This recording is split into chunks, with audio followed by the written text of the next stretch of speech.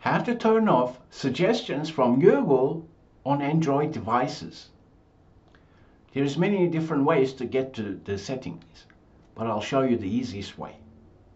Let's open up a Google app and visit google.com. On this page, let's scroll down the page. Down the bottom you have settings. Let's press on it. Let's press on search settings. Here, if you want to turn off suggestions, first thing you want to do is turn off search personalization. So if yours is on, you want to turn that off. Then the settings that we're looking at, it is related to search settings. But suggestions can come from many different Google products. So therefore, the best way to control them is by pressing on Google account settings and then press on data and privacy. And here you have history settings for web and app activity. Let's press on that. And these are your activity controls for web and app. You can turn it off if you want in one step, or turn it off and delete previous activity if you want. Or you can press on an individual Google product, press delete, delete all time, press next, and confirm deletion.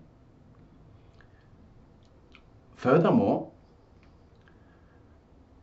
while we're here, we can press manage all web and app activity. Saving activity, we now know how to turn that off.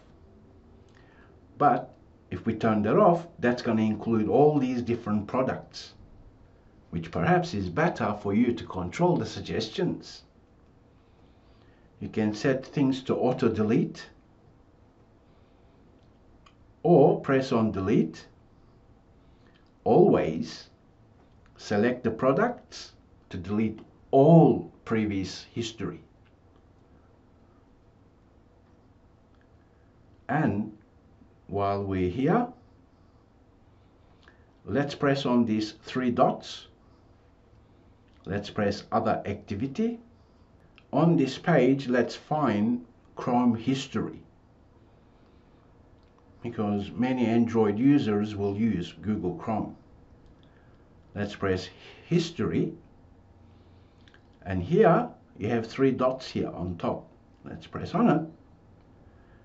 Not only we have controls for Google Chrome itself, we can delete all Chrome history from here as well.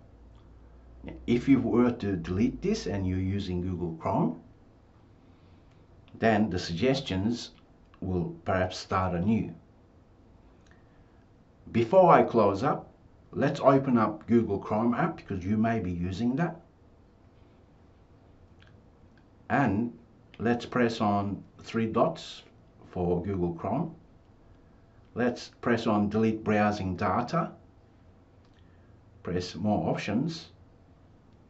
We can select to delete browsing history, and also this important autofill form data, and then press delete data.